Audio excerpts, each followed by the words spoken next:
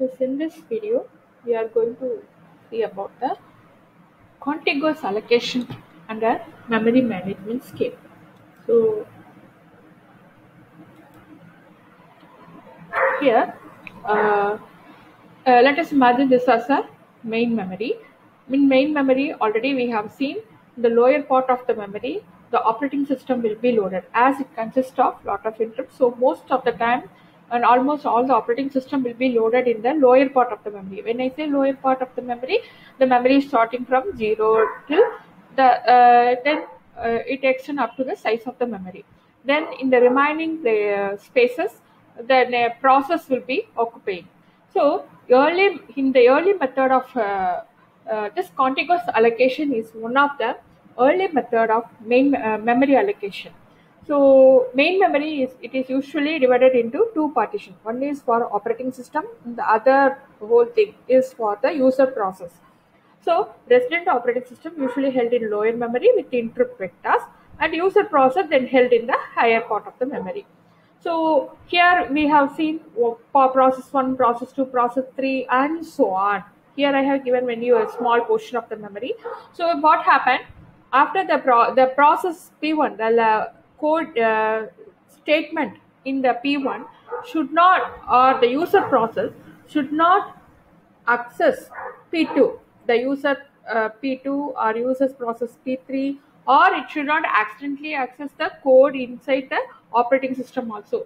So this is what we have seen. For that we have the two register called operating system maintain two register called relocation register, or otherwise called the base register, and the limit register.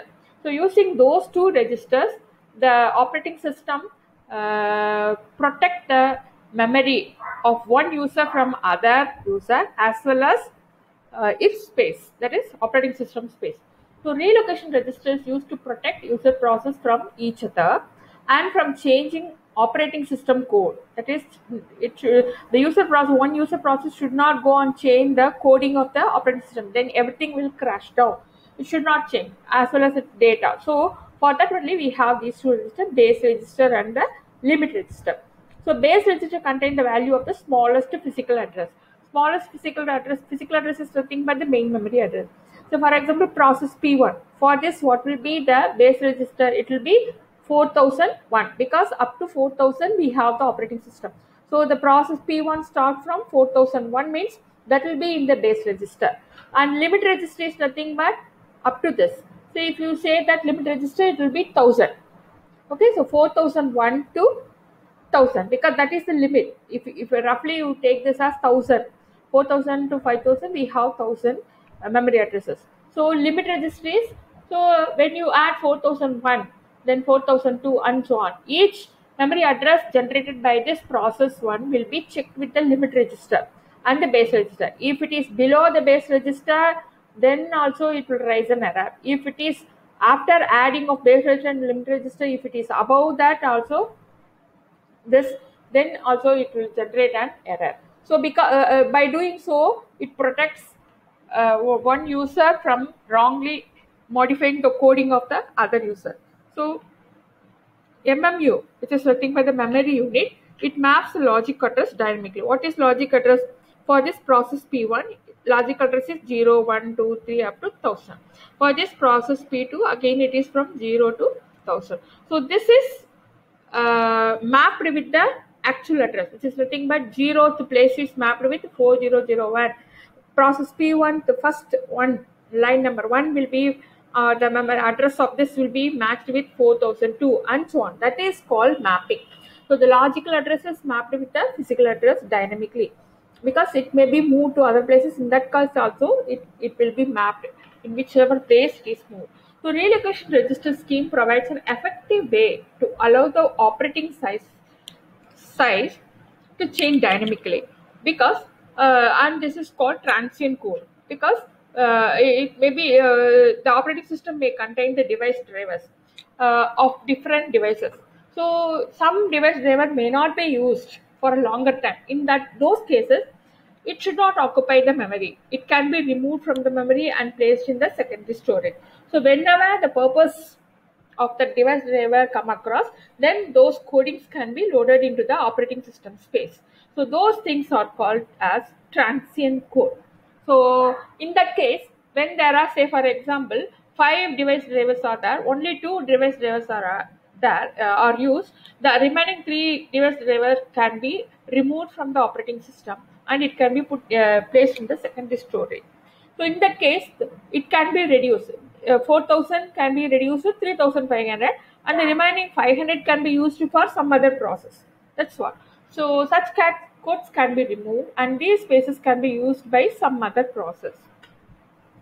So how it maintains that protection, how it gives a protection for the memory. So memory address, that by this already we have seen this, but anyway I'm telling you. Okay, CPU generates the address. Here it generates the logical address. Then in the memory you have the process will be placed in the memory. So here base register and base plus limit. Limit is nothing but where the process starts and where it ends. That will be the limit. Base will be where it starts. So those will be placed in the actual memory location where it starts and where it ends. That is called limit. So each and every address generated by this will be checked whether it is below the above the base address or not. If it is yes, that is 4000 means 4001. It maps and it makes it as 4001. Though it checks whether it is above 4000. So if it is yes, then it goes inside. Then it will check whether when base and limit registers are added, is it less than that. If it is yes only, then actual execution of that process will take place. The CPU scheduler, it selects a process for the execution, the steps of this. The CPU scheduler selects a process for the execution from the input queue. The dispatcher loads the relocation and limit register with the correct values as part of the context switch. So context switch also we have already seen. So when the when a process is transferred from the secondary storage to main memory, also that also will be called as a context switch. So in this case, what happens? What is the sometimes they may be swapped to some fast memory. So in that case also, when it is brought in, again its values of the values will be the starting address, ending address, everything will be loaded. So the dispatcher loads the relocation and limit register with the correct values as part of the context switch. Every address generated by the CPU is checked against these two registers for the validity. In this way, operating system and other user programs are protected from modification. So if the user process is staying here, he should not go on unwantedly access the other user process. So that can be done by this checking. When in the continuous memory location allocation, we have 2 types of partition coming. So what is the it follow this two type of partition and allocate the memory. So what are they? Fixed partition and variable partition. So what is fixed partition? Here the memory is uh, uh, split into fixed partition. That is, say for example, if each memory is of size 10K, then this is also 10K, this is 10K, this is 10K, and so on. So fixed partition. Whereas variable partition is if the memory is considered as a big whole where there are so much of memory, and the process will be allocated then and there as it arrives. So let us see the fixed partition. The memory is divided into several fixed size partitions.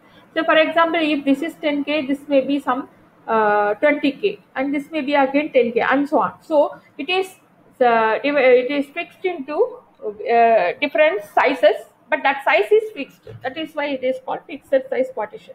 Each partition may contain exactly one process. So in each partition we put exactly one process. It occupies one process.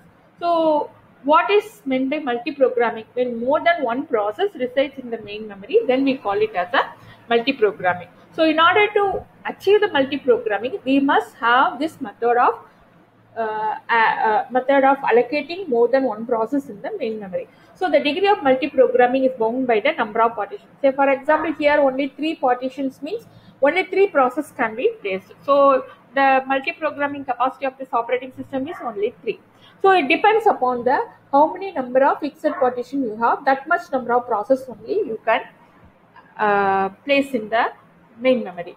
So when a partition is free, A process is selected from input queue and is loaded into the free partition. So how, say, it is not that only three processes can execute. There are so many processes.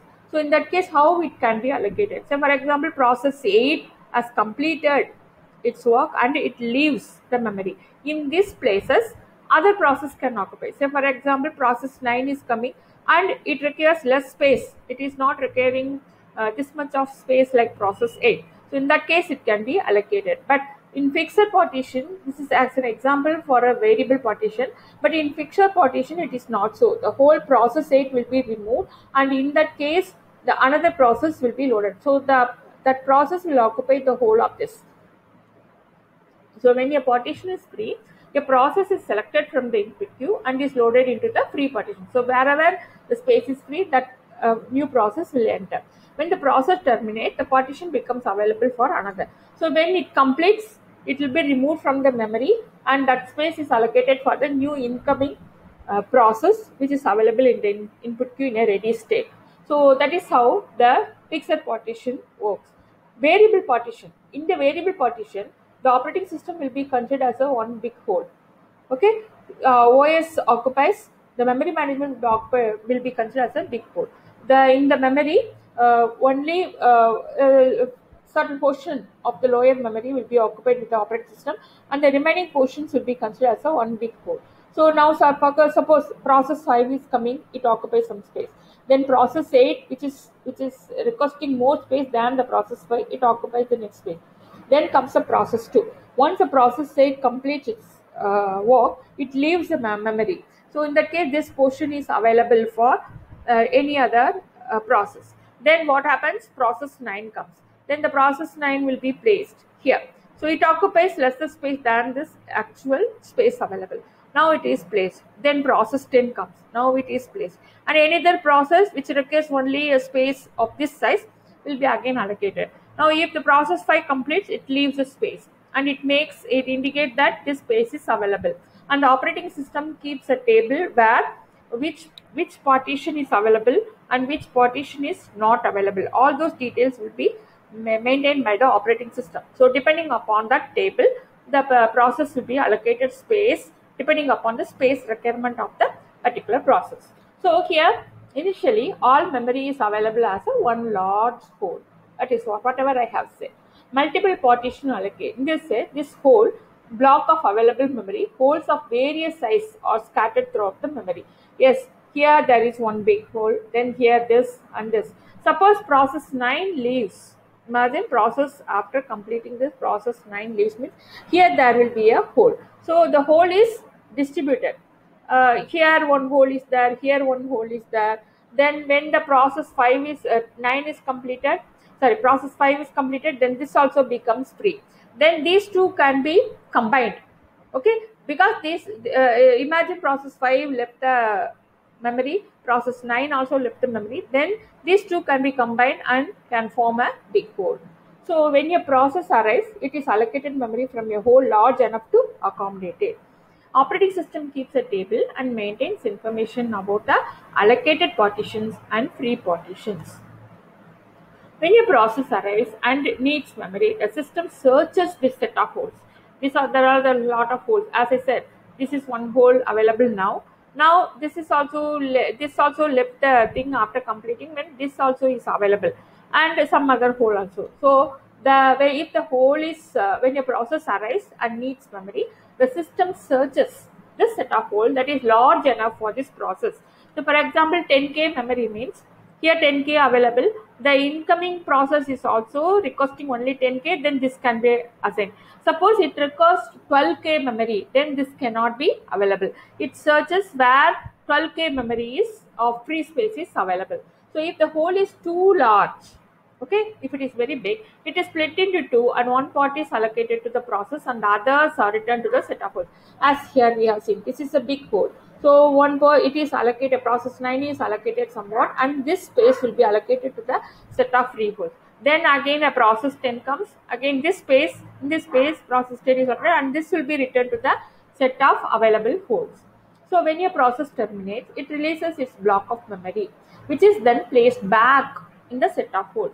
So it after this complete, this will be when suppose process 10 is completed, this will leave the memory and this space will be given to the available set of holes. If they are next, if they are if this process 10 leaves, then here also a hole forms. This is already a hole exists. These two will be combined and form a big hole like this. So if the new hole is adjacent to other holes, they are merged to form a bigger hole.